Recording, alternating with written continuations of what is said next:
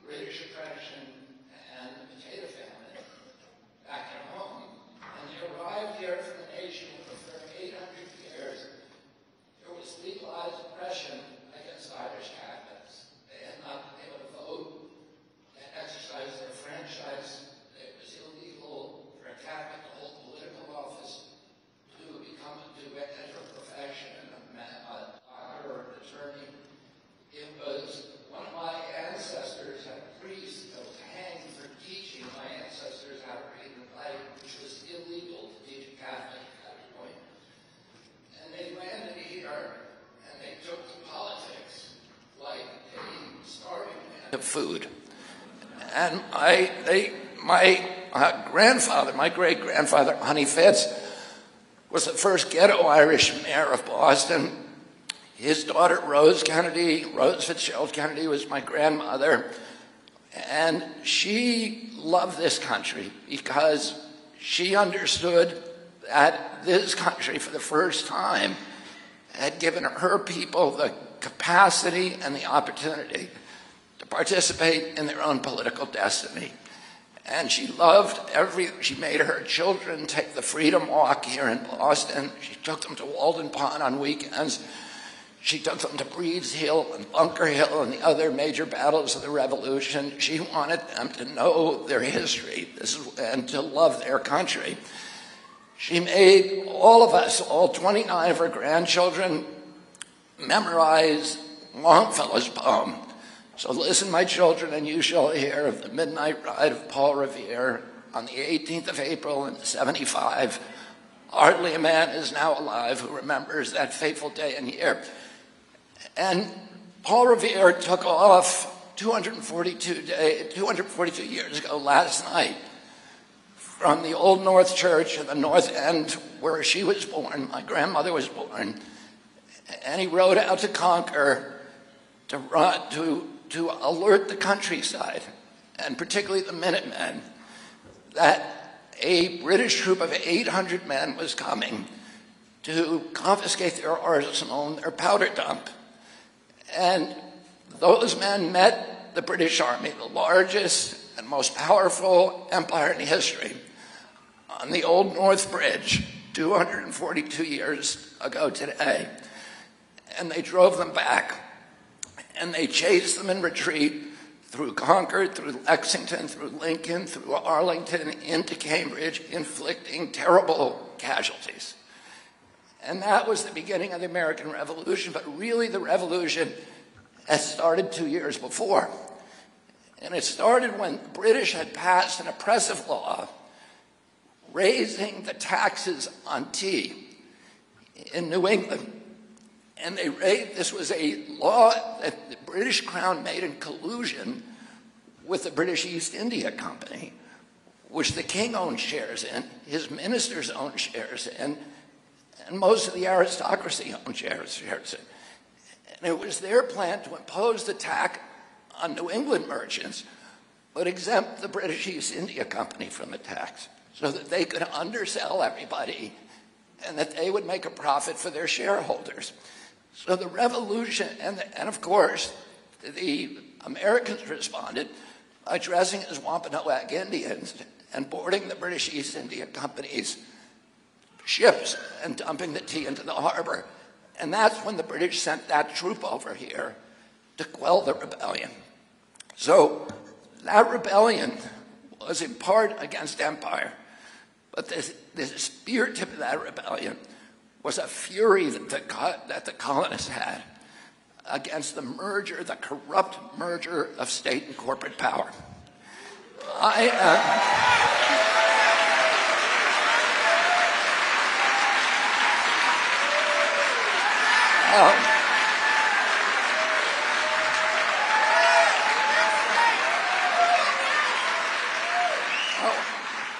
I've come here today to announce my candidacy for the Democratic nomination for President of the United States.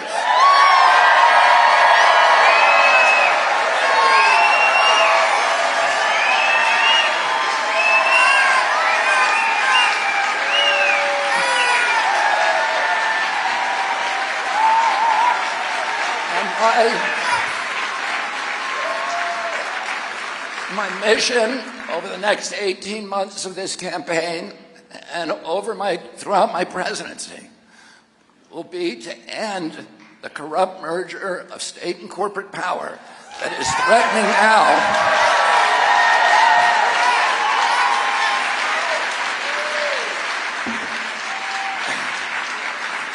threatening now to impose a new kind of corporate feudalism on our country, to commoditize our children, our Purple Mountain's majesty, to poison our children and our people with chemicals and pharmaceutical drugs, to strip mine our assets, to hollow out the middle class, and keep us in a constant state of war.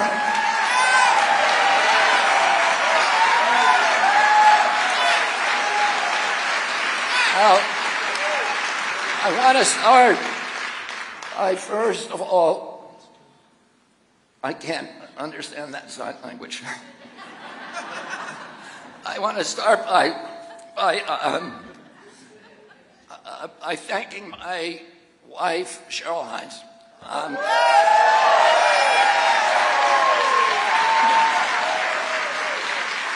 I would not be here without Cheryl.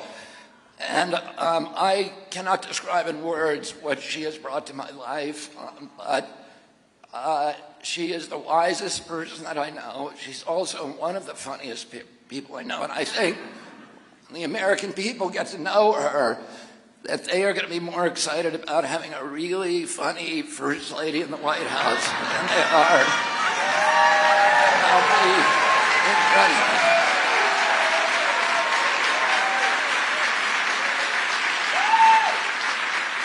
I also want to thank all my family members who showed up today. My children, Bobby, Kik, Amaryllis, Connor, Kira, Finbar, Aiden. Did I leave any out? I told them to wear name tags, and I can't see them from here.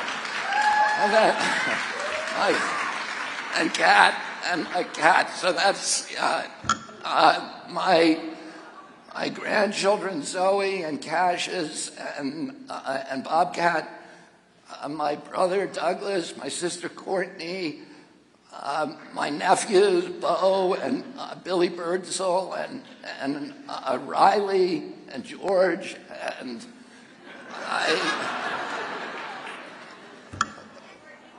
Anthony Shriver, I am so grateful for you coming here. And Gatto, I said Gatto. Okay. I'm very, very grateful to all of you for coming. There are other members of my family who are not here today. I'm going to make a confession because I know most American families, they never have any differences with each other. When one does, it's...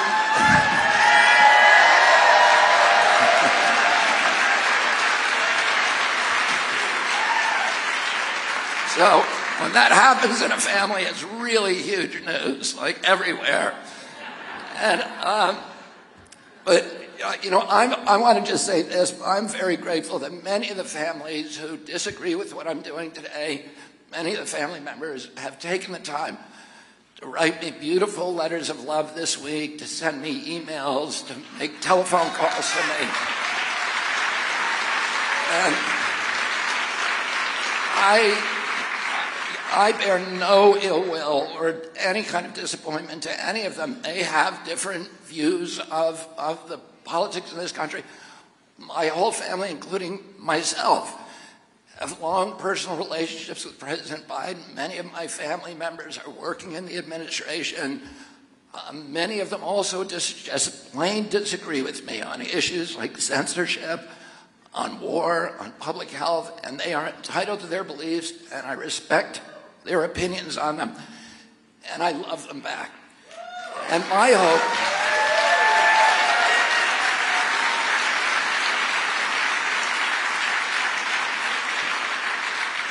and is it too much to hope that we could have the same thing for our country? We have a polarization in this country today that is so toxic and so dangerous, and at any time since the Civil War. During the Civil War, Abraham Lincoln said, a country or a nation, a house divided against itself cannot stand. And when I talk to both Republican friends and Democratic friends, they talk about this division in almost apocalyptical terms. Nobody can see a safe way or a good way out of it. And people are preparing for a kind of a dystopian future. And one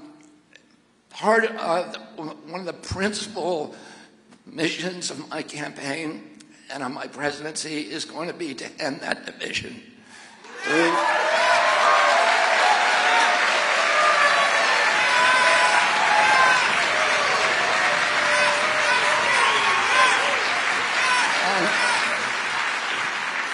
And I'm going to try to do that by encouraging people to talk about the values that we have in common rather than the issues that keep us apart.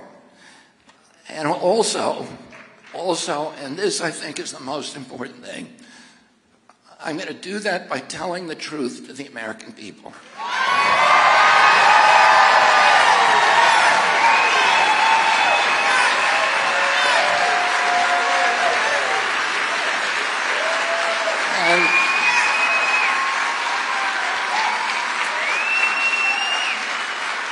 Because that is the core. That is the core of this division, of course. When we fight each other, when blacks fight whites and Republicans fight Democrats and rural fights urban, the people, that merger of corporate power that sits at the top, is loving the fighting between us, among us, so that they can strip mine our country.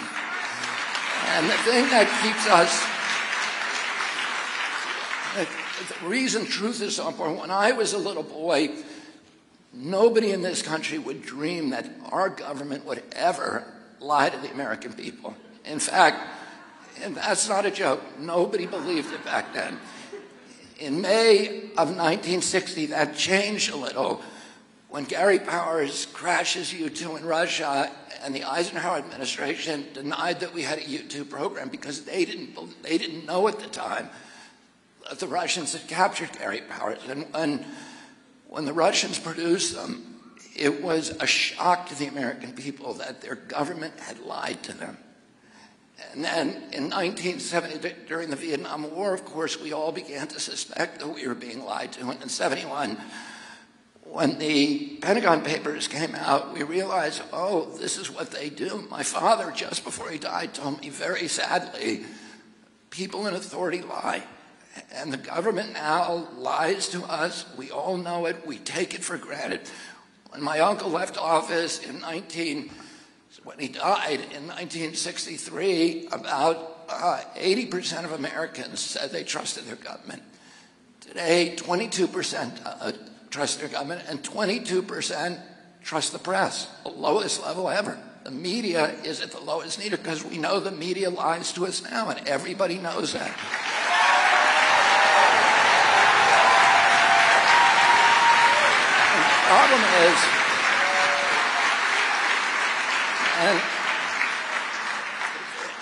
And the problem is that when there's sources of information that we're always used to and that we need to rely on in democracy, when they start lying to us, Americans look for other sources because they know they're being lied to, and they look for other sources of the truth.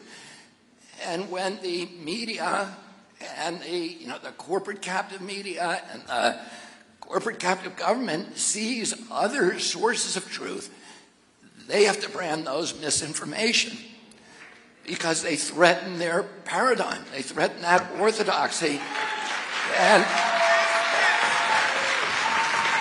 of course, there is a lot of genuine misinformation, but as we know, a lot of the misinformation is just statements that depart from government orthodoxy, so they have to either censor us or they have to lie about what's true and what's not true.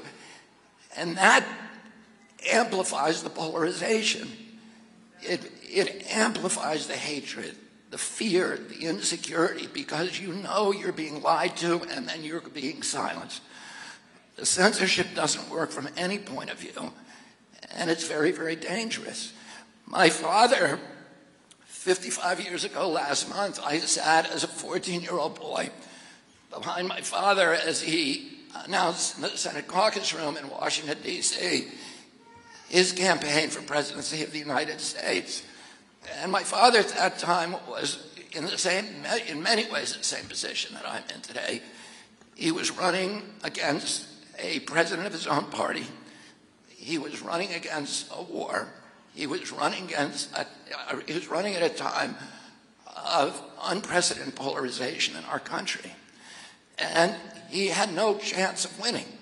My father, when he declared, had not a single molecule in him that he believed that he could win the Democratic nomination.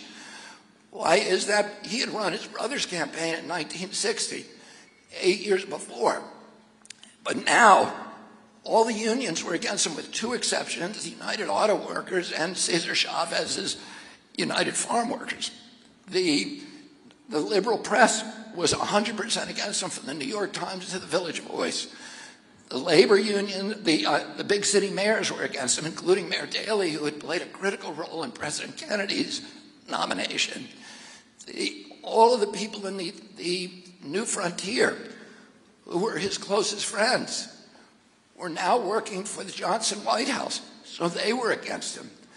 The only people that he had with him, even the universities were against him, because they were with McCarthy. The group of Hollywood, like Joanne Woodward, Paul Newman, who had been very close to him, worked very hard for my uncle in '60, were now working for McCarthy. And my father, in the universities, my father used to say that that McCarthy had all the A students and he had the B and C students. And so the only people he had were people, poor white people in rural areas like Appalachia, poor blacks in the Delta and in our cities in Watts and Harlem and East LA, and Indians on the Indian reservations, and that was kind of it. But that hopelessness in his campaign freed him to tell the truth to the American people. So when he went to Indiana University and the medical students said to him, "Who's going to pay for your health care program?" He said, "You are." And when he went to Creighton University which was a Catholic university in Omaha, and they asked him whether he would support their deferments, he said no. The deferments were the reason most of them were in college, because that was the only way you could get out of Vietnam. And he said no, and they booed him. And he said, do you think it's fair that 45% of paratroopers in Vietnam are black? Do you think it's fair that we are sending black children to fight this war because they can't get their kids into college?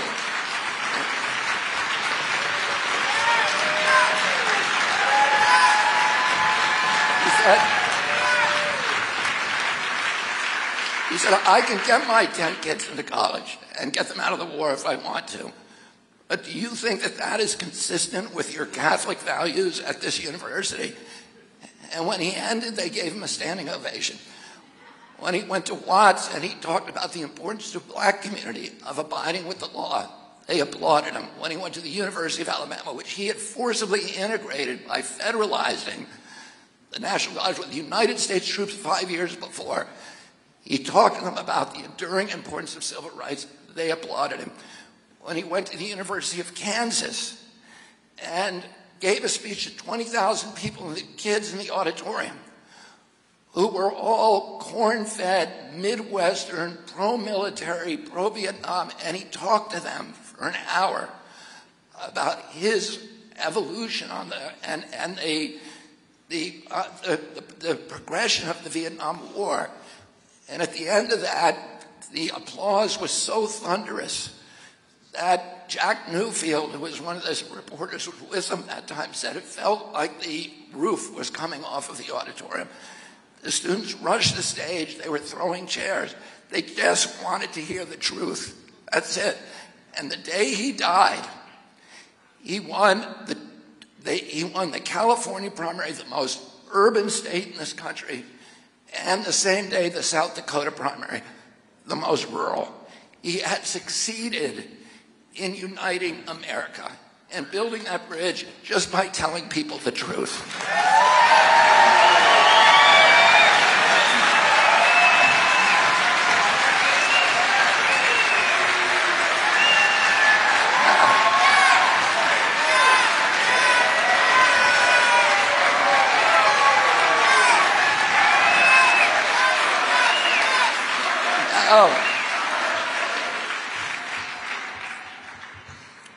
I was with my dad when he died in Los Angeles, and we brought him back to New York on Vice President Humphrey's plane on US 2, and we waked him at St. Patrick's Cathedral.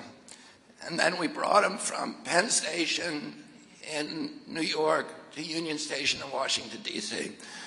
Normally that's a 2.5-hour train ride, but it took us 7.5 hours because there were 2 million people on the tracks. And that, I will never forget, as a 14-year-old boy, what I saw from the windows of that train that day.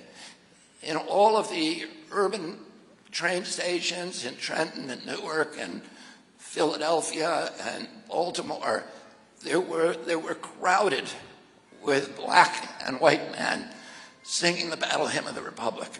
In the countryside, there were white people in military uniforms. There were blacks. There were rabbis and priests. I remember in Delaware there were 7 nuns standing in the back of a yellow pickup truck, just waving handkerchiefs at us as we passed. We saw, I remember passing a Little League game where all of the kids on both sides, both teams, the coaches, and all the spectators in the stand were standing with their hands at their hearts in salute. We saw Boy Scout troops saluting, military officers and personnel, hippies in tie-dye T-shirts. It was people holding up babies, mothers holding up babies. Many of them had American flags. Many of them had signs that said, "Goodbye, Bobby," or "Pray for us, Bobby." And we got to Union Station in Washington, and President Johnson met us there. And we drove my father's body up past the mall in Washington. And 3 months earlier, My father had communicated with Martin Luther King, and they decided to partner with Marion Wright Edelman, who was one of my father's aides, to organize. They saw that the Vietnam War was destroying the war on poverty. It was sucking all the money, and Johnson essentially had to pull the plug on the war on poverty. And my father told Martin, the poor are never going to get rights in this country until they start politically participating. Let's do a poor people's campaign like we did 2 years before with the civil rights, or 5 years before with the civil rights campaign. Bring them all to Washington. So all of these men, thousands of men, were encamped in plastic shanties on the mall. And we drove up past them. Martin had died, a month or a month and a half earlier. Now my father was dead. And we drove up past them. They all came to the sidewalk, and they held their hats against their chests in a salute and bowed their heads as we took my father up the hill across the bridge to Arlington to bury him under a simple stone next to his brother. And 4 years later, I was studying here at college American history, and I came across demographic data that showed that most of those white people who had lined that train track and who had supported my father in the primary in 1968, 4 years later in 1972, they voted not for George McGovern, who was very closely aligned with my dad, but instead for George Wallace, who was an ardent segregationist, who was antithetical to everything my father believed in. And it occurred to me then, and it struck me many times since, that every nation, like every individual, has a darker side and a lighter side, and that the easiest thing for a politician to do is to appeal to our anger and our bigotry and our hatred and our greed and all the lower angels, the darker angels of our character. And that once in a while we get a political leader who tries to do successfully what my dad did, which is to talk to people in a way that gets them to transcend their narrow self-interest, gets them to transcend their fear and their bigotry and their anger, and see themselves as part of a community, sees themselves as part of a noble experiment, and helps them to find the hero that we all have in each of us. And my father tried to persuade people that we have to avoid the seduction of the notion that we can advance ourselves as a people by leaving our poor brothers and sisters behind, or that the only way we can get security is to get rid of our constitutional rights. And he tried to remind Americans that we each need to be a hero, and he succeeded in doing that. And his trail, unfortunately, was cut short. I'm going to tell you a little bit about my career and what brought me here. I started out, as Dennis mentioned, as I spent 35 years as an environmental advocate.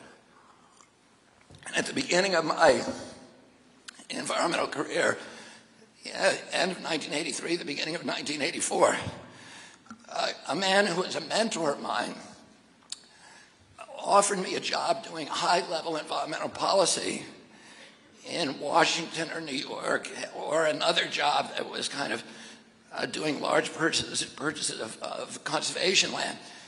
And I didn't want to do that kind of environmentalism.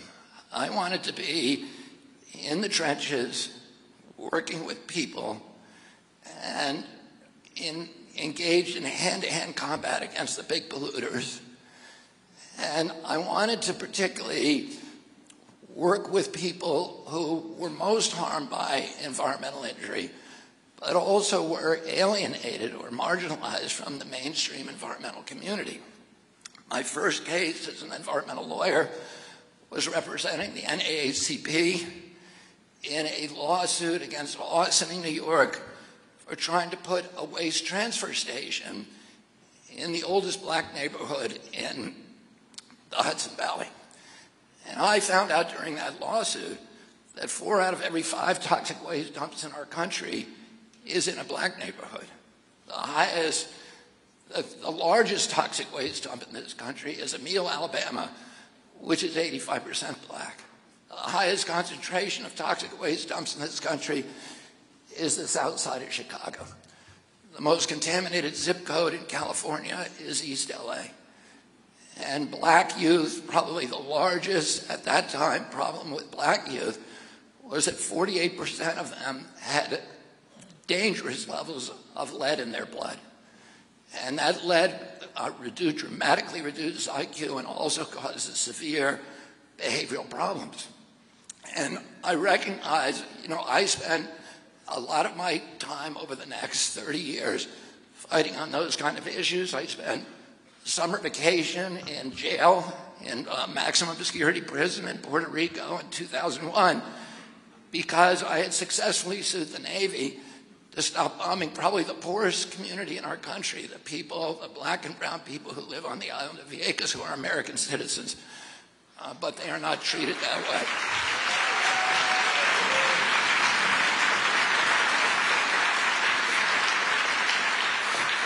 But the other group that I spent the rest of my time with, and the majority of my time, I wanted to work with rural Americans and working class Americans, and particularly hunters and fishermen, the hook and bullet people, who cared deeply as much as any other American about the environment, and yet they felt completely alienated from the mainstream environmental community.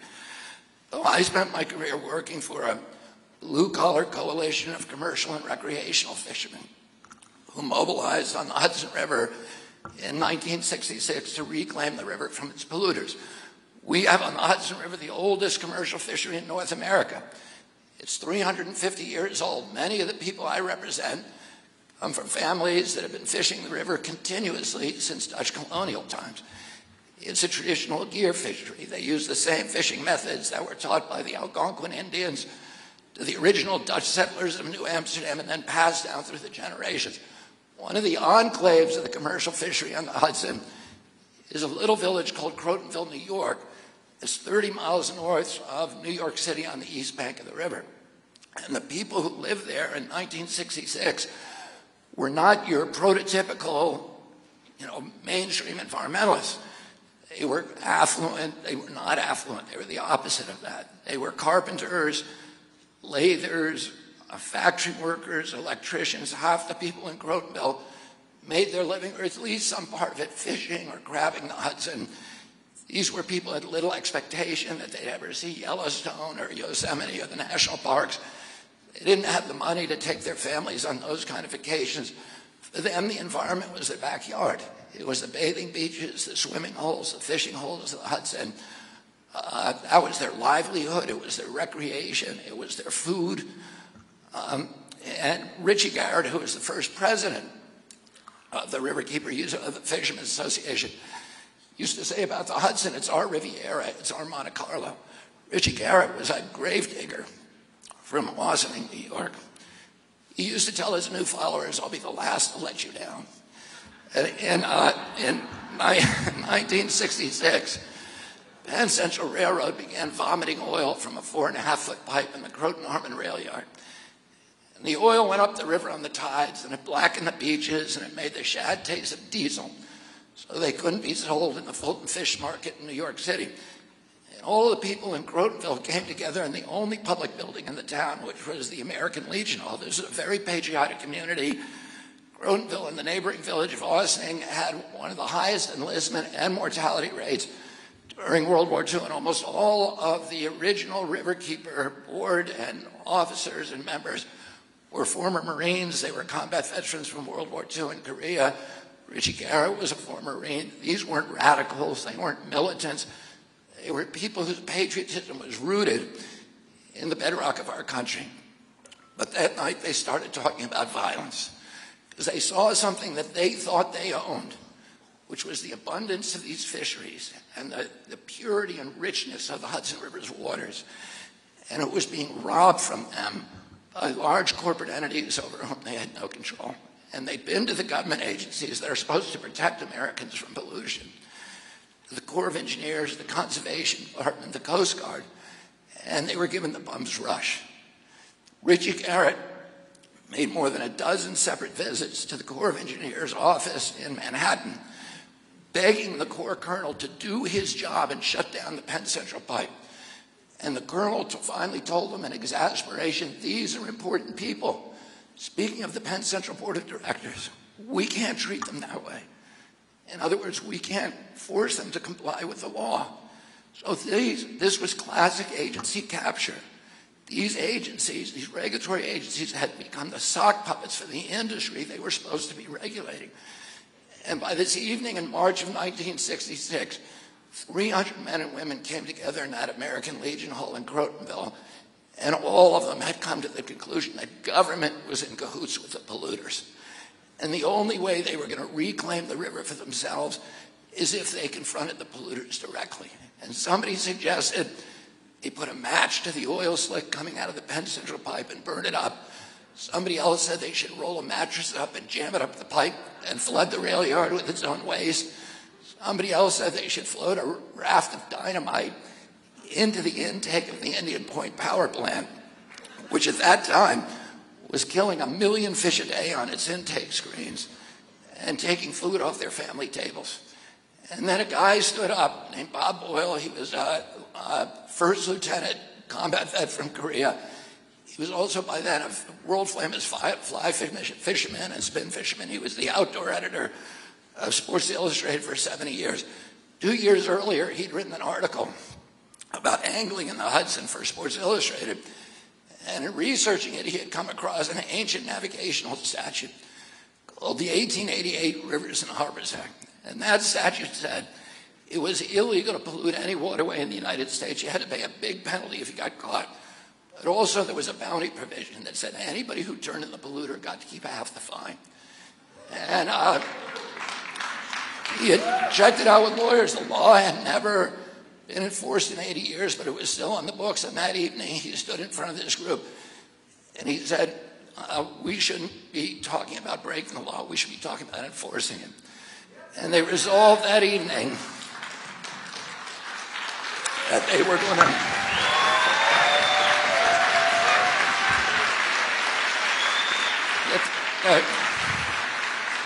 go out and track down and prosecute every polluter in the Hudson. 18 months later, they shut down the Penn Central pipe. He got to keep $2,000. There was 2 weeks of wild celebration in the town. They used the money that was left over to go after Ciba Geigy, Tuck Tape, Standard Brand, American Cyanamid, the biggest corporation in America, and winning. In 1973, they collected the highest penalty in the United States history against a corporate polluter. They got $200,000 from Anaconda Wire and Cable for dumping toxics at Hastings in New York. They used that money to build a boat. They hired a full-time riverkeeper, a former commercial fisherman, John Cronin. They hired me using bounty money as their attorney. And over the next couple of decades, we bought over 500 successful legal actions against Hudson River polluters.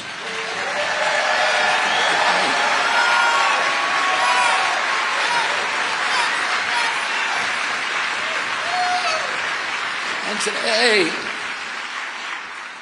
the Hudson River is an international model for ecosystem protection. This is a river that caught fire. It was dead for 20-mile stretches north of New York City, south of Albany. It turned colors depending on what color they were painting the GM trucks at Terrytown, the Terrytown GM plant.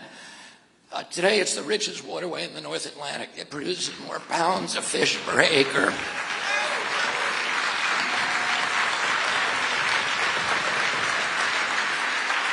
And more biomass per gallon than any other waterway in the Atlantic Ocean north of the equator. And the miraculous resurrection of the Hudson has inspired the creation of river keepers, water keepers, now 350 of them in 46 countries. We're now the biggest water protection group in the world.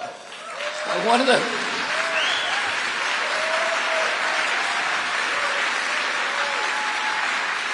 But, the story of the Hudson also has a sad ending because General Electric Company dumped its PCBs into the Hudson to save money at its capacitator plant. And the PCBs, although they've spent $1 billion trying to get them out, there's another $3.5 billion that nobody's ever going to pay. The commercial fish many of the species are too toxic to eat, and commercial fishery has been almost altogether closed. 2,000 families that I represented, now there's probably 2 left. And those are families that enrich the history, the culture, the palate of New York for 3.5 centuries. And they're gone not because their business plan didn't work, because it did work for 3.5 centuries. The thing that didn't work, free market capitalism worked perfectly for them. What didn't work was corporate crony capitalism. Was the General Electric Company had better lobbyists. General Electric did not have a better business plan, it just had better lobbyists, so it was able to escape the discipline of the free market, corrupt public officials, dump its PCBs in the river, put my fishermen out of work, and everybody in the Hudson Valley now has General Electric's PCBs in their flesh and organs. And that's what corporate crony capitalism does. One of the things that I learned from the fishermen is that there's no daylight between good environmental policy and good economic policy. And you'll hear this mantra, this trope from the big polluters and their indentured servants on Capitol Hill and elsewhere, that we have to choose between economic prosperity and environmental protection. And that's a false choice. In 100% of the situation, good environmental policy is identical to good economic policy.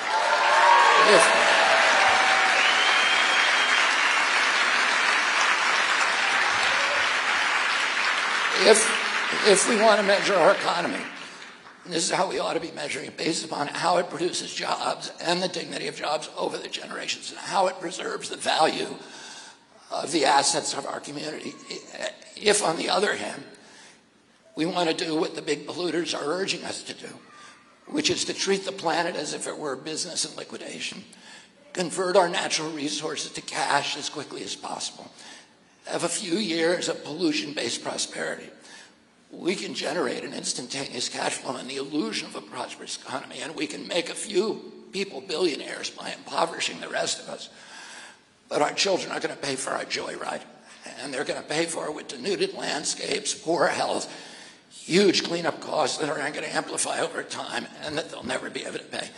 Environmental injury is deficit spending. It's a way of loading the cost of our generation's prosperity onto the backs of our children.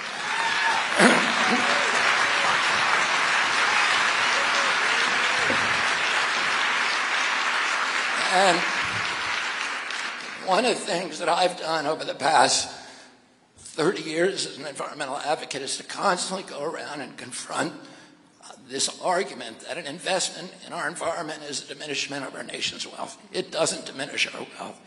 It's an investment in infrastructure, the same as investing in telecommunications or road construction. It's an investment we have to make if we're going to ensure the economic vitality of our generation and future generations. And by the way, we're not protecting the environment just for the sake of the fish and the birds. We're protecting it for our own sake, because those things enrich us. They enrich us economically, spiritually, culturally, and all these other ways.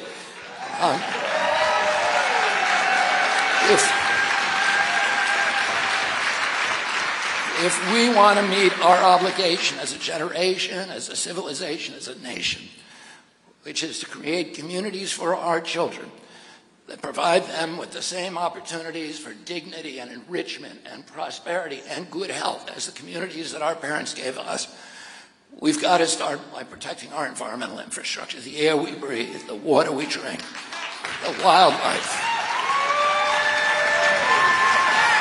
the fisheries, the public lands, those things that are not reducible to private property, but by their nature are the property of all of us, the commons, the commonwealth, the public trust assets, the landscapes, the waterways that connect us to the 10,000 generations of human beings that lived before there were laptops, and that ultimately connect us to God. And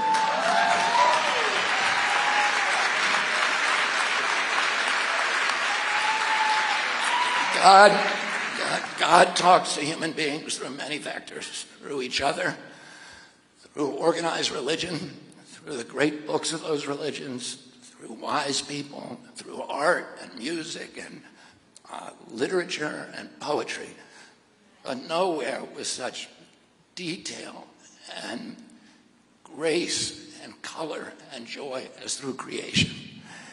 And when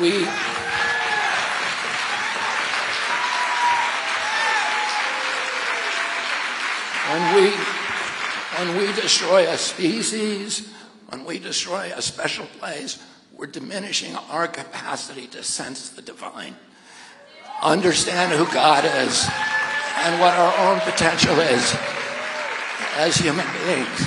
And Father Martin once told me that the definition of sin is an injury to another human being or to God, to our relationship with God. And when we eliminate, my children are going to grow up in a world where they will never see the kind of explosions of color from butterflies that I saw every time I walked into my garden. Because 80 or 90% of the butterflies are gone, the flying insects.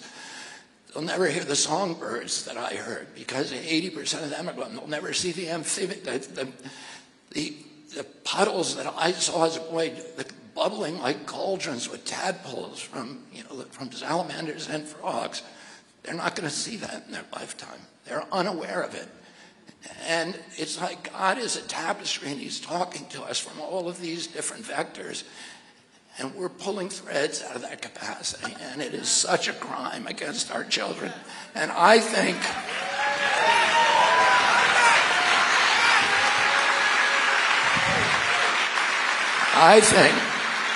we deserve a president in this country who cares about these things and who talks about these things to the American people.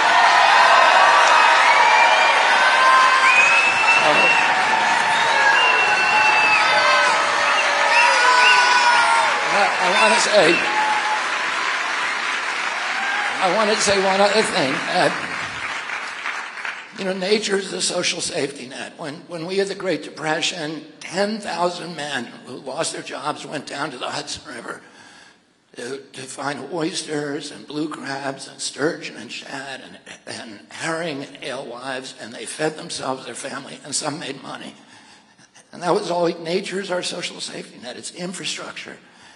They can't do that if there's another depression. We're relying on the government to give us money, but that's not reliable. Nature was always reliable. If you live in a sweltering home in New York, you have no access to beaches, you can jump on the train and go right up to Croton Point Park and you can bathe in the river and get away from that for a day and experience nature and enrich yourself. You can't do that if the Hudson is polluted. I have a couple of children with asthma. 1 out of every 4 black children now in urban areas has asthma. The asthma events are triggered by bad air days, by ozone and particulates. It's coming mainly from coal-burning power plants. So those plants, General Electric Company privatized the fish in the Hudson River. They privatized the river to make profits for themselves through corruption. Those coal generators are privatizing the air in my children's lungs. And we have to understand that it is an act of theft. Pollution is a subsidy and it's an act of theft. I want to move on to another issue that nobody's going to really want to talk about, but I need to.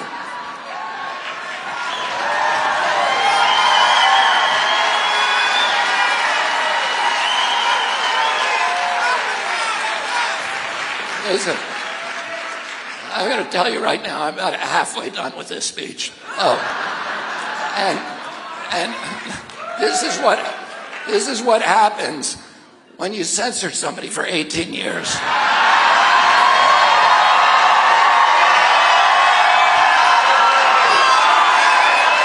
I got a lot to talk about.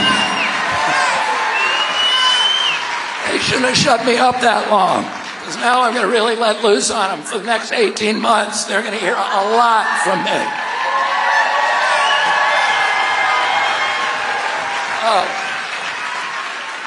I'm going to talk about lockdowns. And nobody wants to talk about it.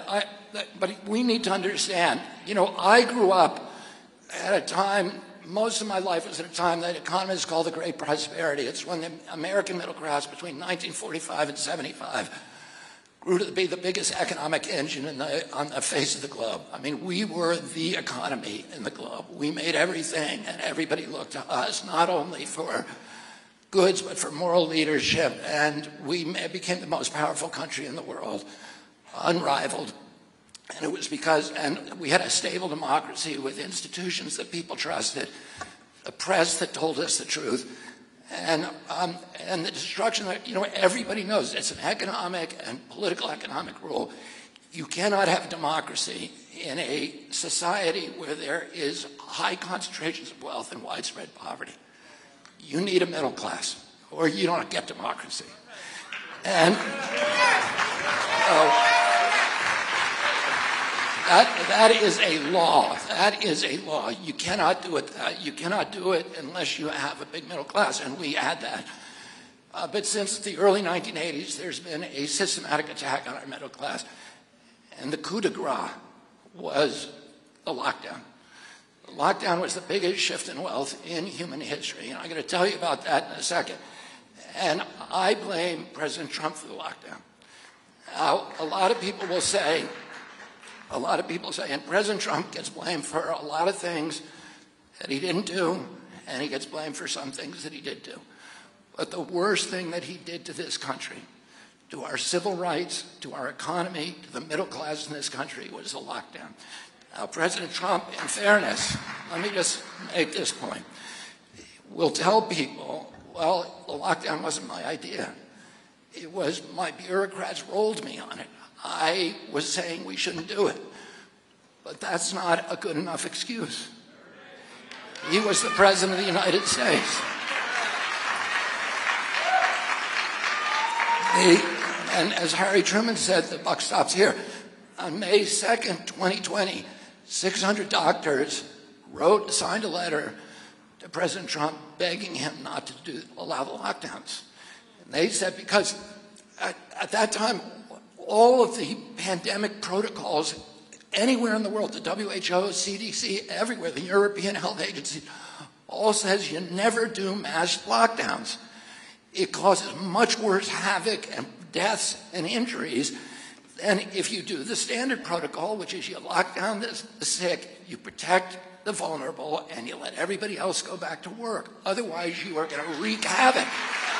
And of course, and I wrote about it for the, on Instagram. I was writing every day. I was citing these economic studies that showed every point in unemployment you get 37,000 excess deaths from heart attacks, suicides, plus imprisonments. And I was writing about this, and they dumped me from social. They said that's misinformation, but it was not. But people were saying it. People knew it. It wasn't just me. And we now know, of course, that it's true. There's now study after study, and every comparison between the states and nations that locked down compared to those who didn't, has shown the ones who locked down, the more you lock down, the worse you got. Worse COVID deaths, worse excess deaths. Sweden's numbers came out this week. Sweden was the only country in Europe that didn't lock down. It had the lowest excess deaths in Europe, which is very predictable. The nation that led the lockdowns was us, and we had the highest body count of COVID on Earth. We have 4.2% of the world's population. We had 16% of the COVID deaths. At some point, even the media is going to have to say, stop saying this was a success story.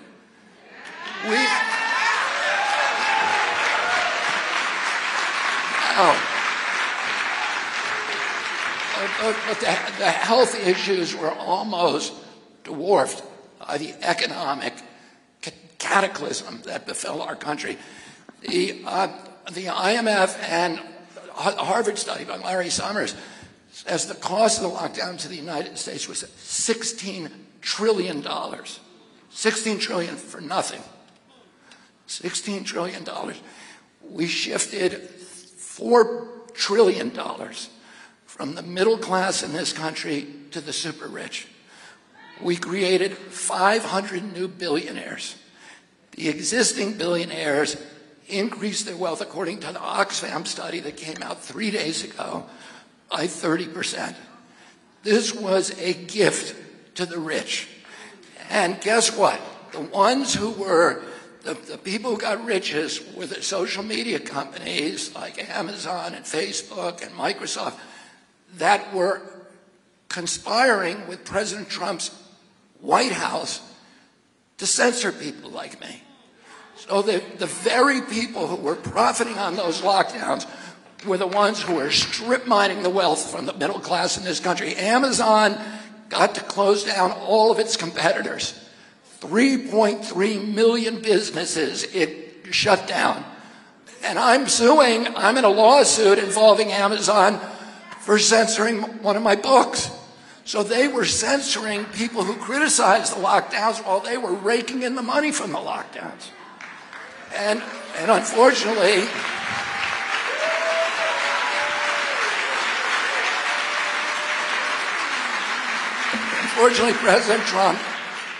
President Trump's White House was colluding with them. 41% of black businesses shut down, most of them permanently. I want to introduce you to somebody. This is Anthony Caldwell. Can you stand, Anthony? And Yvette, and just wave to people.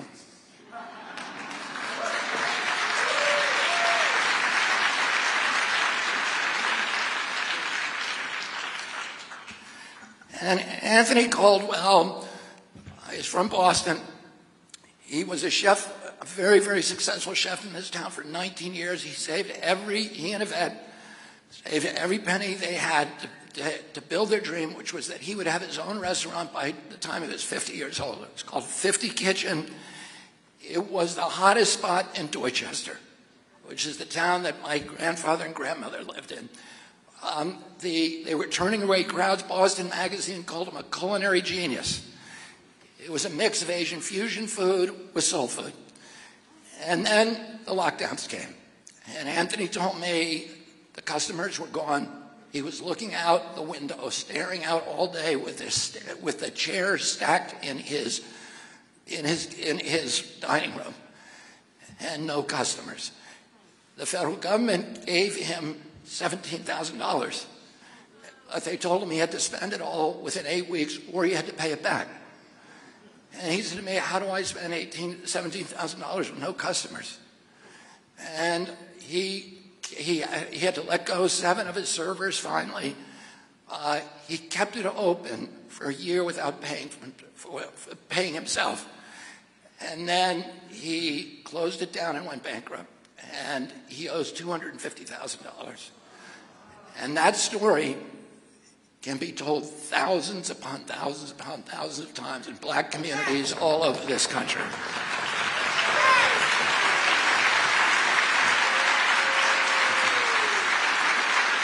These lockdowns were a war on the poor, and they were a war on American children.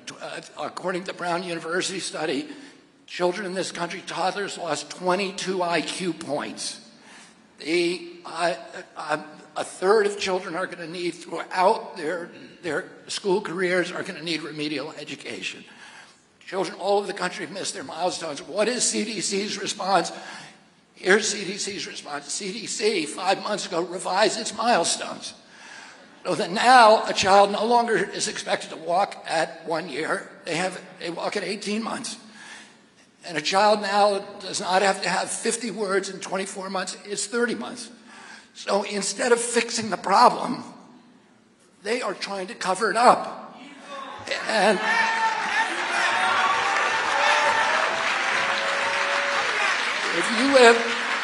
the only indicia of social decline that actually improved was that during the pandemic, child abuse dropped. It was just an artifact of data gathering. Why? Because child abuse is reported by the schools. And the schools were closed. And the kids were locked at home with their abusers. 55% of teenagers report being abused during the lockdowns. 13% physically abused. It was also the schools were the places where people had hot lunches, where kids stayed at home, watching screens or not, eating potato chips. We gained on average 29 pounds. And it was the obesity killed you from COVID. We weren't made, this is the inverse of what you want to do if you want to say. These public health authorities went to every black neighborhood, locked down the basketball courts, so people couldn't exercise. They had to get out of the sunlight. If they couldn't lock down the courts, they removed the basketball hoops. This was, and all of us suffered from it. All the communities, but the black communities, the minority communities suffered the worst. 25% of teenagers reported going hungry. 20% tried to commit suicide or had suicidal ideation. 9% tried to commit suicide. Suicide is now the largest cause of death among black children.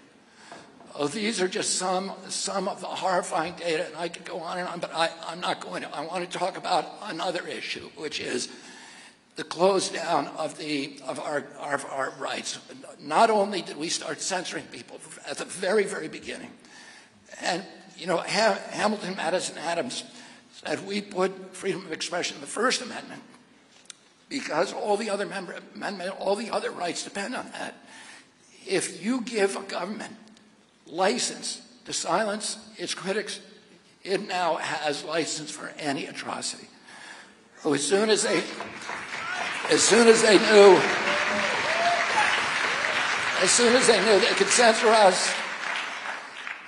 knew they could censor us, they then went after the other part of the First Amendment, freedom of worship. They closed every church in this country without any scientific citation for a year, without any notice and comment rulemaking. Democracy was simply abolished.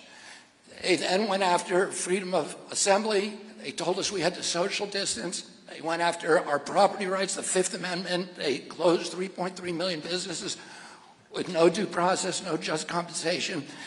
They got rid of Seventh Amendment jury trials. They said if you're involved with a countermeasure, no matter how egregious the injury you caused, no matter how negligent you were, no matter how reckless, you cannot be sued. And here's what the Seventh Amendment says. It says no American shall be deprived the right of a trial before a jury of his peers in case there are controversies exceeding $25. Well, it does. There's no pandemic exception. And by the way, the framers knew all about pandemics because there were two epidemics during the Revolutionary War. One, there was an epidemic, a malaria epidemic in Virginia that decimated General Washington's troops. There was a smallpox epidemic that disabled the armies of New England at the very moment they conquered Quebec, and they had to withdraw. Otherwise, today, Canada would be part of the United States. And by the way, we've had epidemic, but between the end of the Revolution and the ratification of the Constitution in 9 years, there were epidemics in every city that killed tens of thousands of people. Cholera epidemics, smallpox epidemics in Philadelphia, New York, Boston, etc., malaria epidemics. They knew all about them, but they didn't put that in the Constitution. The Constitution was built for hard times.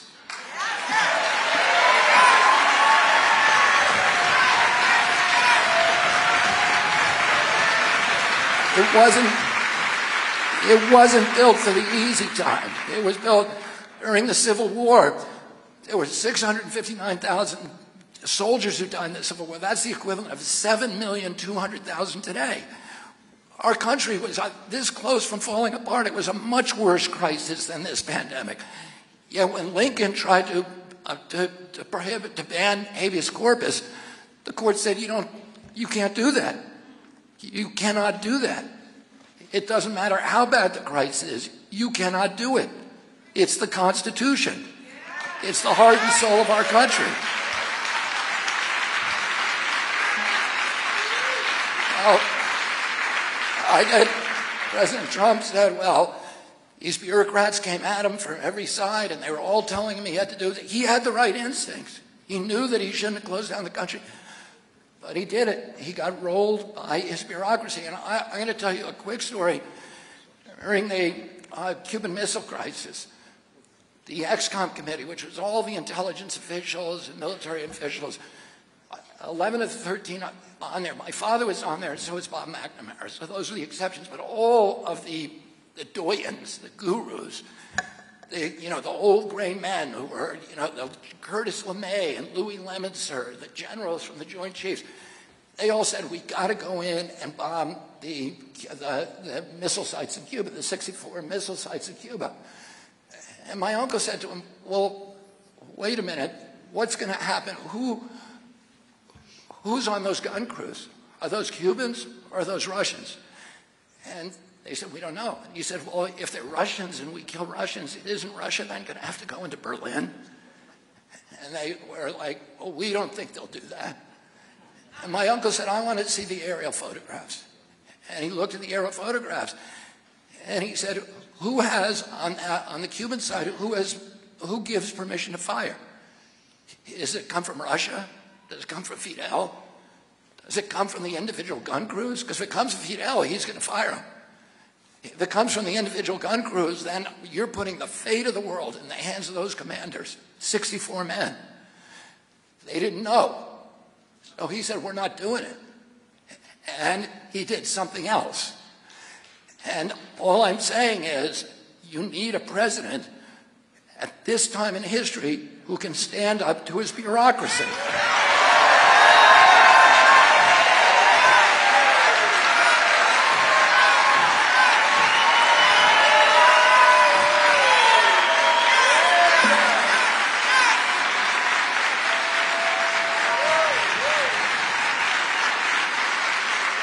Because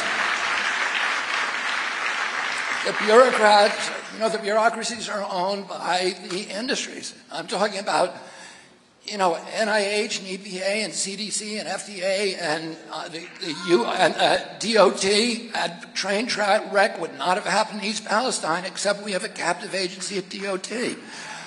Our food is terrible because the food companies and the pesticide companies own USDA.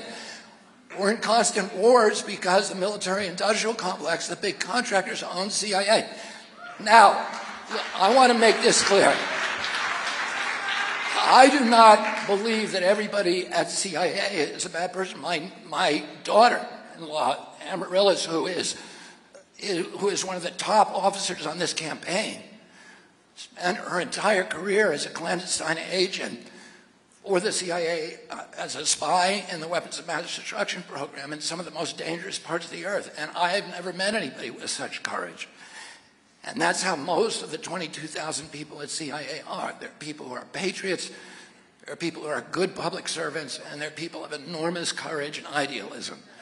And that's the same with most of our agencies. The problem is the people who end up rising in those agencies generally are people who are in the tank with industry. And that's how they get corrupted. And one of the things that I can do, I think, better than any other political candidate is I know how to fix them because I've spent so much time litigating and studying these agencies. Now, I want to talk about one last subject. Let me do two little subjects here.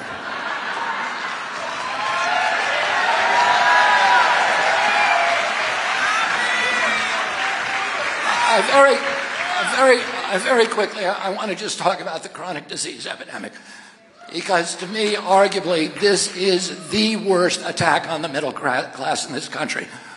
We have the worst healthcare system in the United States of America. What do I mean by that? I mean that we spend more on healthcare by far than any other country, and we have the worst health outcomes.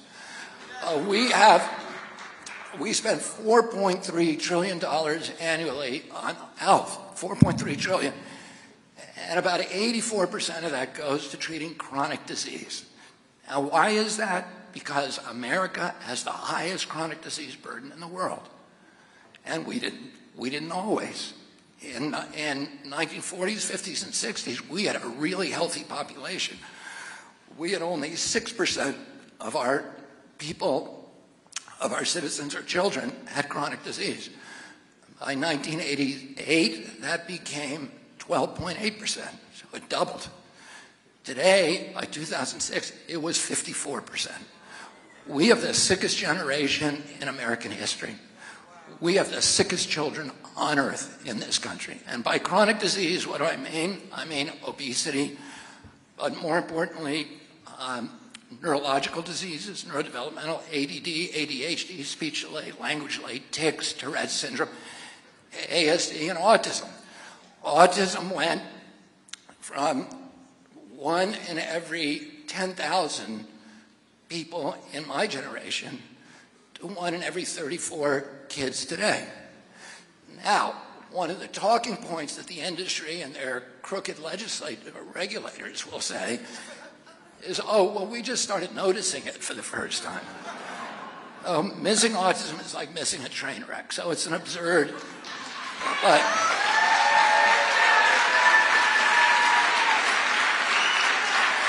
more importantly, there is study after study after study that shows that this epidemic is real. It is not the result of changing diagnostic criteria. It is not the result of better recognition. It is an epidemic.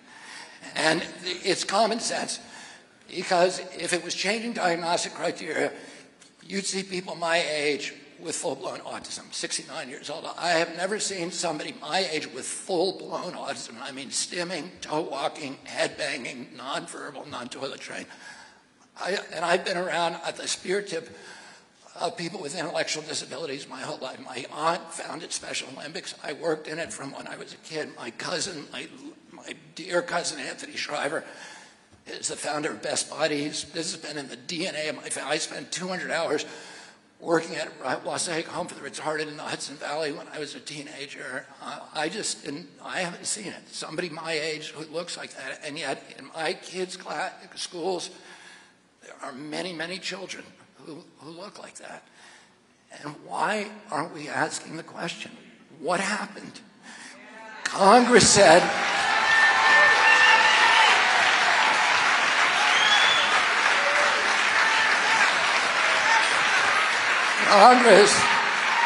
and by the way, there's a report that came out a couple of weeks ago that shows that the cost of autism alone to the American economy will be, just of caring for people as this group now ages, it will be $1 trillion a year by 2040.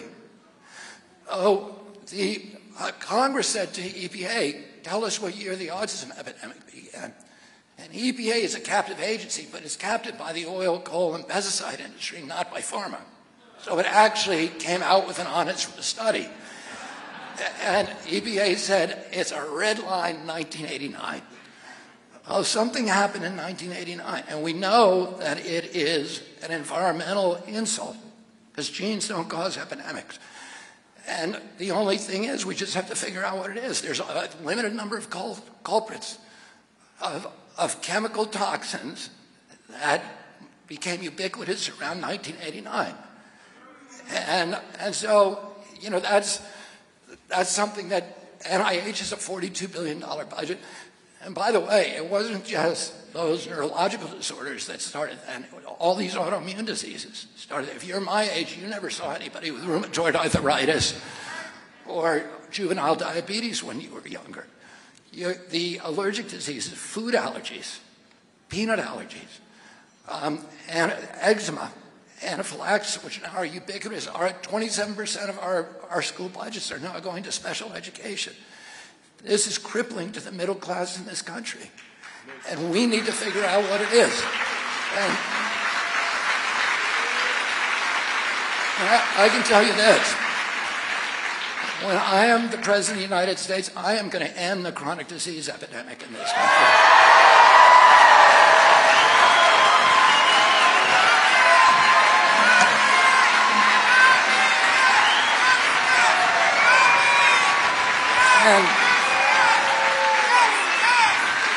And if I have not significantly dropped the level of chronic disease in our children by the end of my first term, I do not want you to reelect me.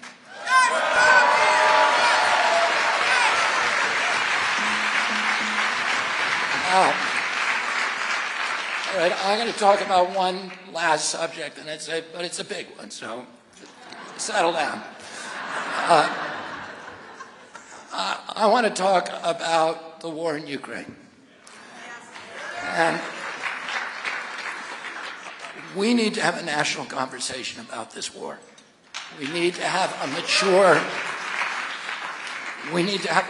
conversation that allows for nuance and that allows for complexity, and we need to do it respectfully.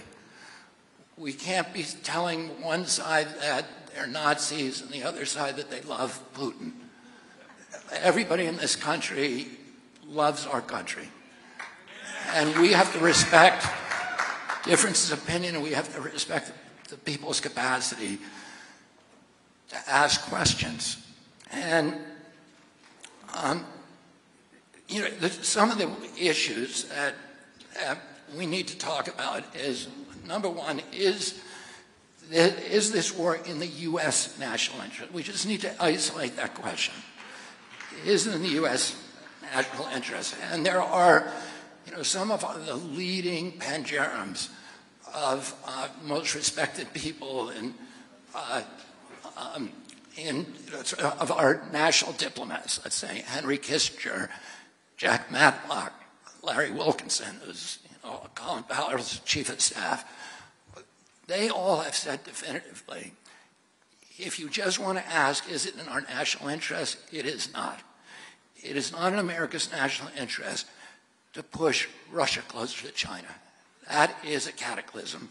Number two, it's not in our national interest to do something that could involve us in a nuclear exchange with a country that has more nuclear weapons than us.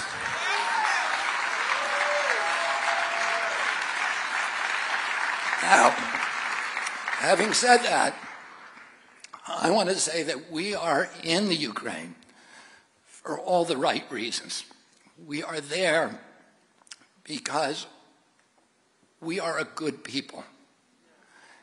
And, Abraham Lincoln said America is a great nation because we're a good nation.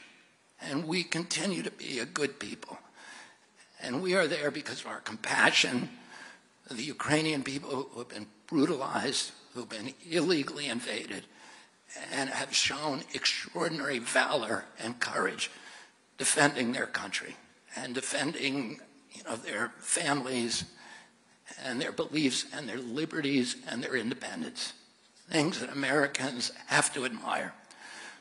My own son, Connor, I'm very, very proud that Connor joined the Foreign Legion and fought in the Ukraine and during the Kharkiv offensive as a machine gunner for a special forces group.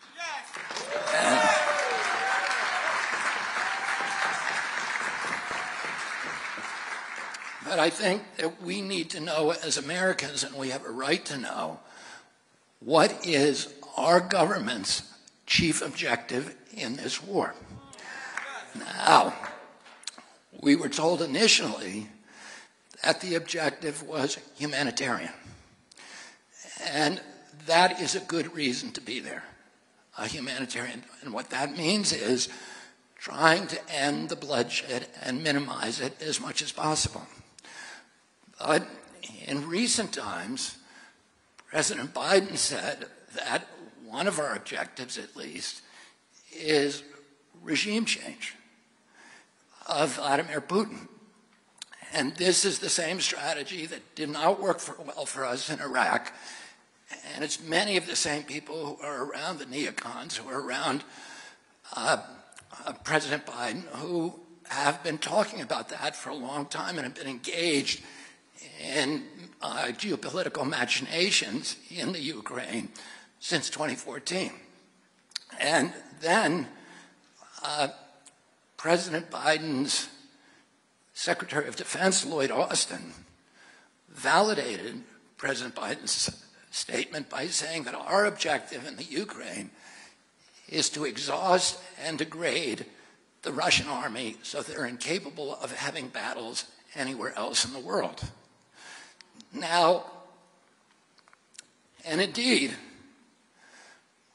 many of the steps that we've taken in the Ukraine have seemed to indicate that our interest is in prolonging the war rather than shortening it. So if those are our objectives, to have regime change and exhaust the Russians, that is completely antithetical to a humanitarian mission.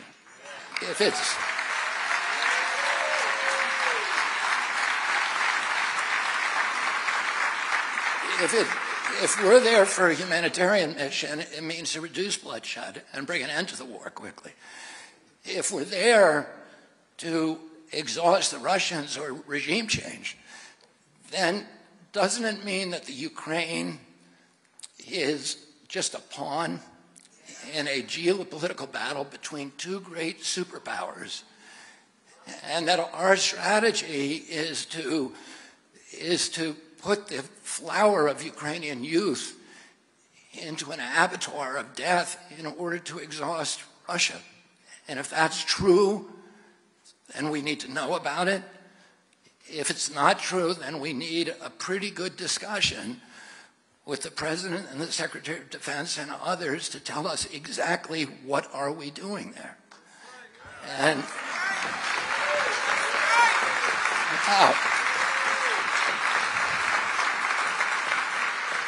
I want to talk just a little about some of the costs of the war. We've now committed $113 billion to the Ukraine. For reference, the entire budget of EPA is $12 billion. The budget of CDC is $11 billion. We have 57% of Americans. We have a crisis here.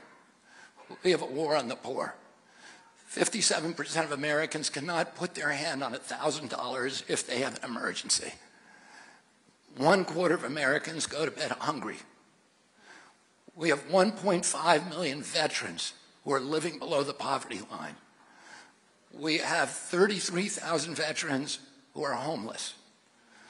We have 23 veterans a day who are killing themselves.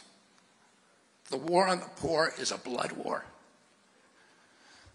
I want to introduce you to a friend of mine, an old friend, Keith Amato. Can you stand?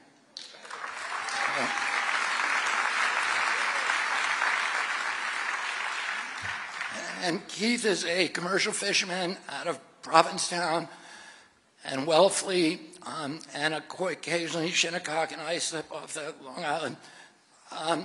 And we have we've known each other for many, many years. We have a weekly ritual where Keith discovered years ago that at Whole Foods drops the price of oysters on Friday to $1. This is an ad for Whole Foods. For $1. He knows this because his son-in-law actually owns the Wellfleet oyster bed where the oysters come from. So every Friday, Keith goes and picks up 30 oysters, brings them to my house, and I pay for the oysters. He shucks them. He makes the mayonnaise sauce, and we eat them. And we have an amazing friendship and are very, very close. But Keith is on disability. That does not allow him to work anymore. And he has been surviving on food stamps. And on March 1st, he got a recorded telephone call from the government saying that his food stamps allocation is going to be dropped next month from $283 a month to $25. 30 million Americans got that phone call. 30 million Americans. The same month, the government announced that it is going to drop Medicare for up to 15 million Americans. The same month, the government announced that it is printing $300 billion extra dollars to pay off the Silicon Valley Bank, to bail it out. And we announced, the Biden administration announced 750 additional millions of dollars that we're going to send to the Ukraine. So we have money for wars, and we have money for bankers that need bailouts. Well, what happens to the American people when they are on hard times? Shouldn't we have compassion for them?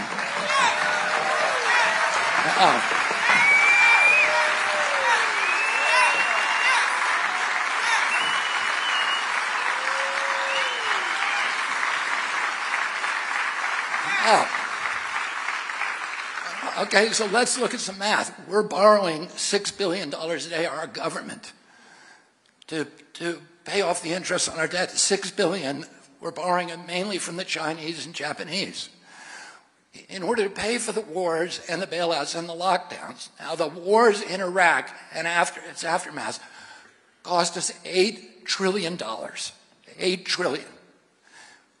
We spent $16 trillion on the lockdown. That's $24 trillion. Does anybody wonder why we don't have a middle class in this country anymore? So how do we get this money? Well, we're borrowing it as fast as we can from the Japanese and the Chinese, which is not a good thing. But the other thing is we're just printing it. Between 1900 and 2008, we printed $1 trillion. That was all of the money we printed in a century. Between 2008 and today, we've printed $10 trillion. 10 centuries worth of wealth to pay for bailouts and lockdowns. We're just printing money. And what happens how does that pay off? Through inflation. And inflation is a tax on the poor. Oh, Keith had his food stamp check dropped to $25, and you try going shopping on $25. You have to be crazy to think that is going to, you're going to survive a week on $25 a day. Oh, he's spending $25 on food. They got his food stamps to pay the inflation. His food bill has doubled over the past 2 years. And for basic foodstuffs like chicken, dairy, and milk, it's gone up 78%. We are starving American people, and we are cutting them off from the kind of aid that we should be giving, that we're instead spending on being the policemen of the world. We have 800 bases around the world now. We spend $880 billion a year on our military. We were supposed to get a peace dividend. After the Soviet Union collapsed, we were supposed to go from $6 billion to $2 billion. That was a peace dividend. And then we were going to spend the rest, bring it home, and build schools and infrastructure. Instead, we've made up a bunch of foreign enemies and different enemies and things that we got to do to spend more money. The military-industrial complex and the intelligence agencies are telling us we got. Instead of dropping it to 2, we raised it to 8.8. So that's where we are. This is what's happening. You know, if you go back to the beginning of our history, our founders made so many clear warnings against Americans getting involved in foreign wars because they said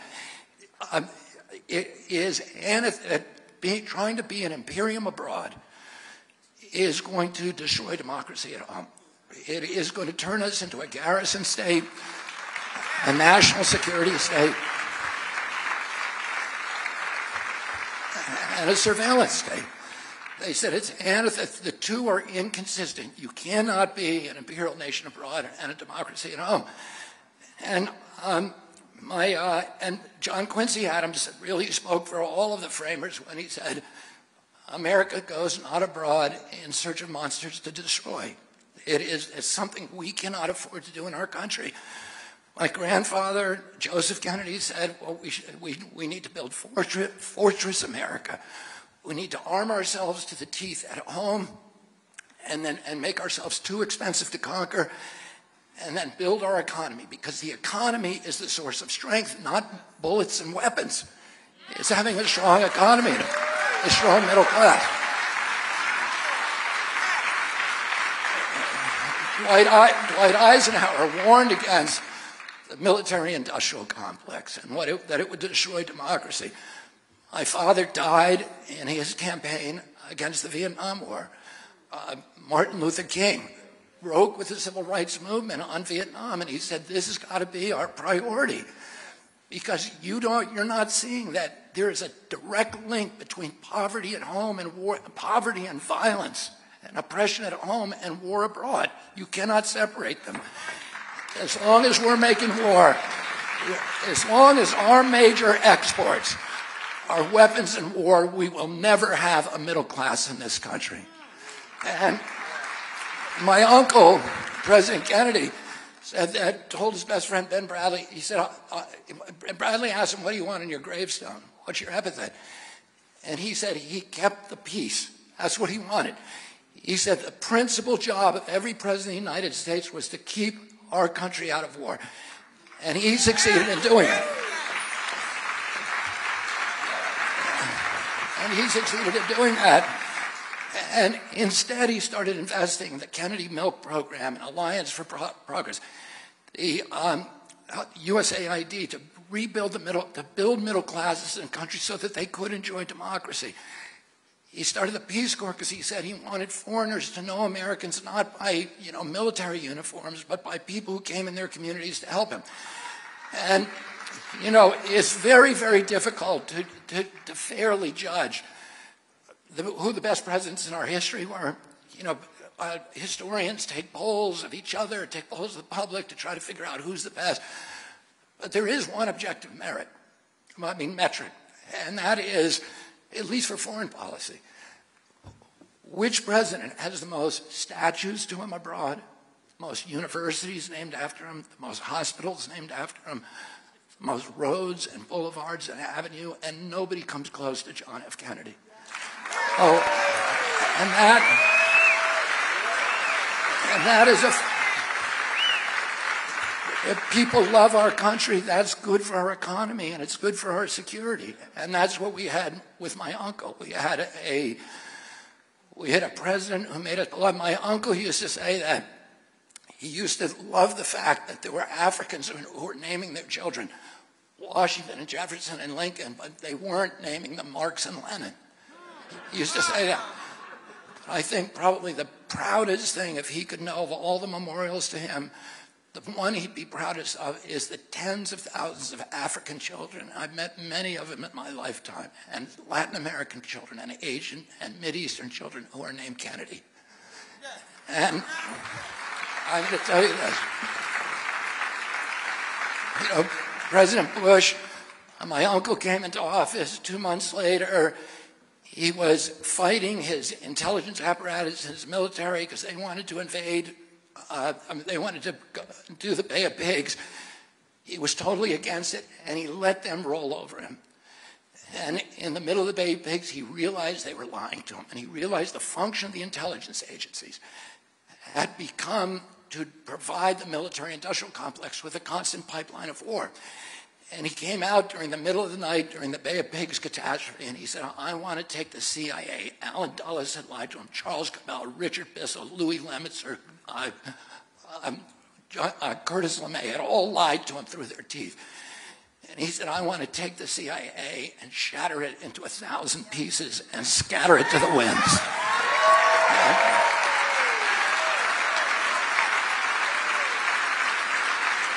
And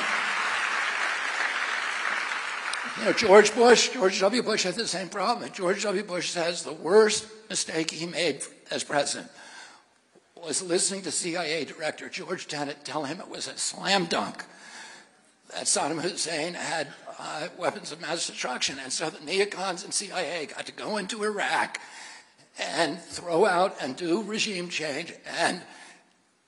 And we got now we've spent $8 trillion. And what do we get for that $8 trillion? Nothing. Worse than nothing. Iraq is now much worse off than it was when we went in there. We killed more Iraqis than Saddam Hussein ever did. We may have killed 1 million Iraqis, and nobody knows the number. It is an incoherent country today with where Shia death squads are fighting with Sunni death squads in the street. The government is corrupt. The police are corrupt. We created ISIS, We drove 2 million refugees up into Europe. They destabilized democracy for a generation in Europe. They caused Brexit. This is the cost of the Iraq war. $8 trillion there, $16 trillion for the lockdowns, $24 trillion, nothing to show except a devastated middle class in the United States of America, and we need to put an end to that.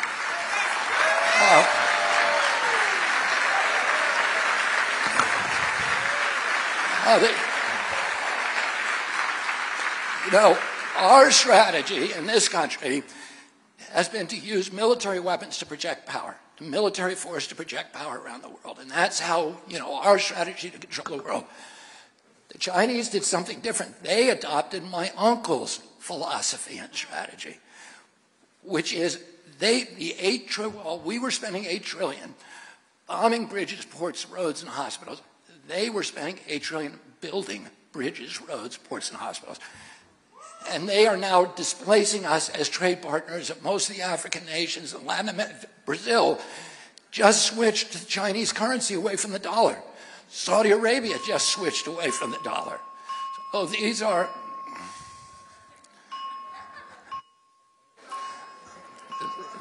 Is that the... Okay, we're okay.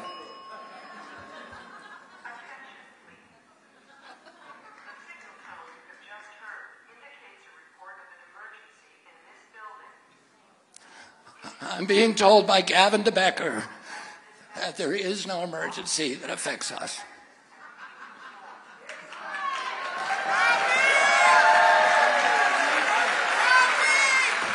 All right, I'm going to finish up. I promise. I'm going to shut up in a minute.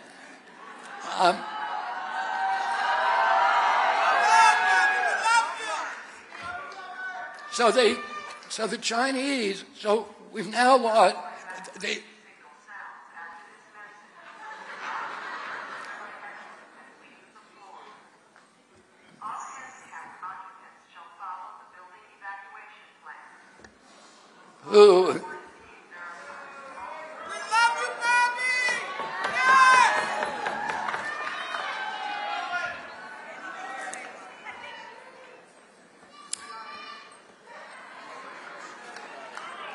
okay.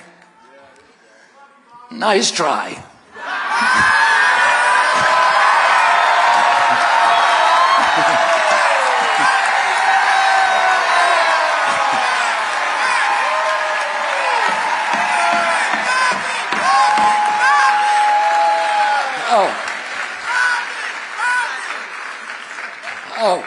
The Chinese, by being nice guys, have earned goodwill in these countries. Now, Brazil and Pakistan are now switching to Chinese currency away from the dollar. You know what that's going to cost our country? If we no longer have the dominating, the universal currency, $750 billion a year. That's one of these costs of these continual wars that we have to examine. And so Saudi Arabia had last month signed a peace deal with Iran, which is great. But Saudi Arabia was our biggest investment. They are our #1 ally. The whole key to U.S. strategy was called the Shia Crescent.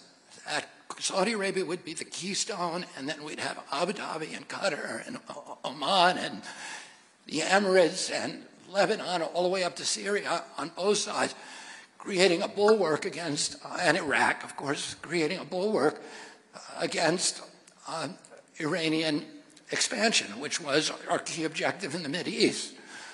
Well, guess what? The Chinese just brokered a peace deal between Iran and Saudi Arabia. Our entire policy has collapsed. We no longer have a coherent foreign policy. And Iraq, Mohammed bin Salman said not only this, 2 weeks ago, he lowered oil production during a U.S. recession.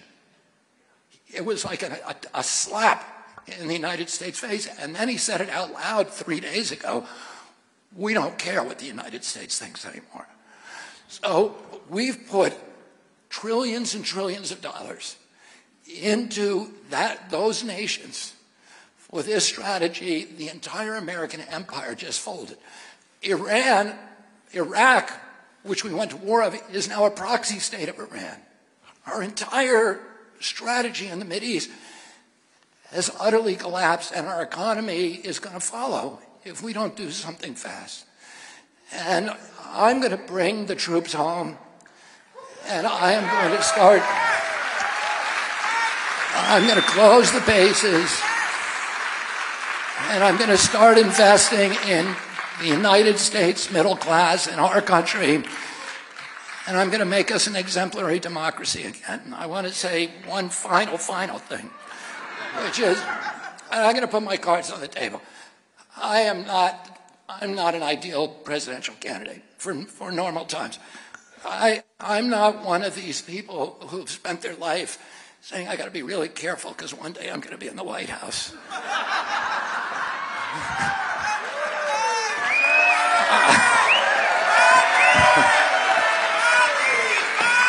I actually did the opposite of that. And I have led a very, very high-risk life and a lot of fun, but it wasn't careful. And I mean, even the issues that I've attached myself to, anybody who looks at those issues will not say, oh, this guy is just trying to get into the White House. I was trying to get myself out of all my friendships and my political party and everything else. I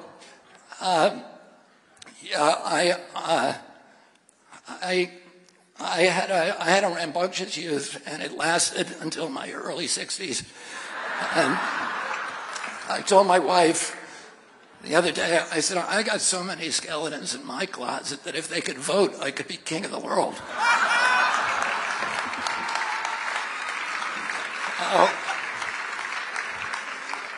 In normal circumstances, I would not do this. But these are not normal circumstances. I'm watching my country being stolen from me. And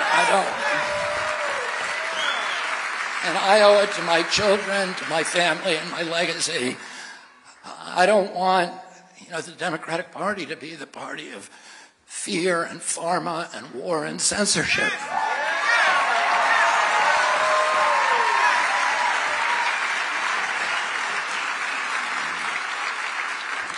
We have to be more than just neocons with woke bobbleheads.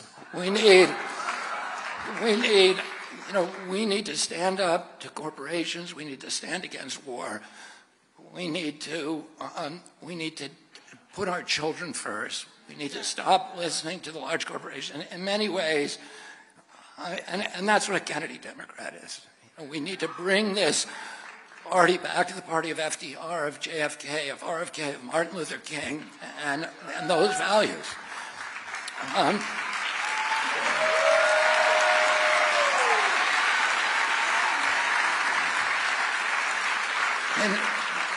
In many ways, I have spent my lifetime preparing for this office because I've spent so much time suing these agencies. I know the agencies. I know, how NIH works, how CDC works, how FDA works, EPA. And Michael Baum, who's sitting here in the front row, is my law partner, who was one of the lead attorneys with Brent Wisner on our Monsanto case. When we got the Monsanto papers, we realized that we found emails that showed that the head of the pesticide division at EPA was secretly working for Monsanto for forever. And that's true in all of these agencies. And most politicians, when they come in, they want to, they sincerely want to fix the agencies. They want to fix the government. They want to drain the swamp.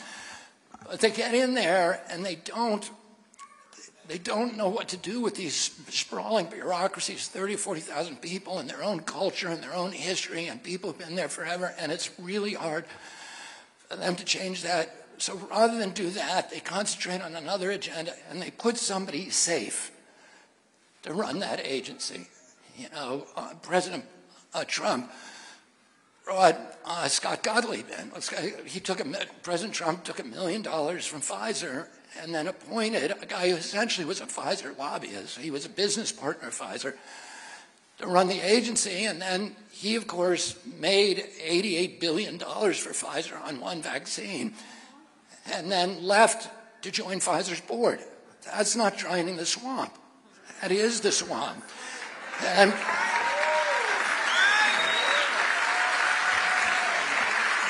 you know, President Biden is the same thing. I know Pete Buttigieg. I like Pete Buttigieg. He's a friend of my family's. My son campaigned for him, was part of his campaign last time around. So, and I like him, but I know I can tell you with an almost certainty that he did not go to DOT saying, you know, God darn it, I'm going to fix the railroads and I'm going to end the corruption. Most of these people go in because they're safe and they're going to be good on the talk shows on Sunday morning, but they don't really want to go in and they don't know how to go in and really make big changes in those agencies that can make waves and maybe cause problems with the president. So they get somebody safe. Ralph Reed used to describe those people. He said they were people who get the joke. And I get the joke, but I don't think it's funny. And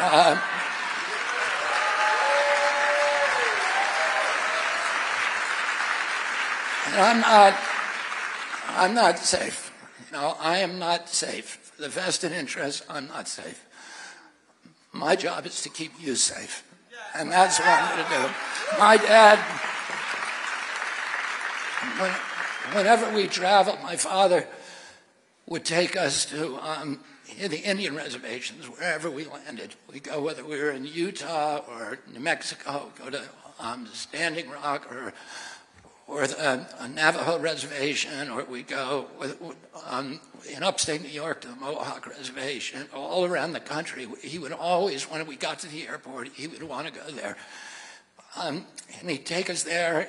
He loved going to Appalachia. His favorite place in the world was Bedford-Stuyvesant, one of the poorest neighborhoods in Brooklyn. I was on the Bedford-Stuyvesant Restoration on the board for 20 years. He would take us to Harlem. When we were kids, little kids, he would put us, or to Appalachia, to the white mining communities in Appalachia. He would put us in the back of a station wagon, and he would drive us into southeast Washington. And we would go to the playgrounds there and talk to people. And my father would say to us, when he came back one time from the Delta, he said, we were all at the dinner table when he came in, and he said, I was in a tar paper shack today. It was smaller than this dining room, and there were 2 families living there, and the children get 1 meal a day. And when you get older, I want you to help those people. And when we would go into southeast Washington or Appalachia, he would say to us, these are your people. These are Kennedy people. He said, the other people, the big shots, the corporations, the millionaires don't need the Kennedys. They have lobbyists. They have PR firms. They have lawyers. And he said, these are your people. And these are the people you need to spend your life helping. And when I'm president, I'm going to be president for those people. We're going to really take back this country. You give me a piece of ground and a sword, and I am going to take back this country with your help, the help of all the homeless Republicans and Democrats and independents who are Americans first. Thank you all very much.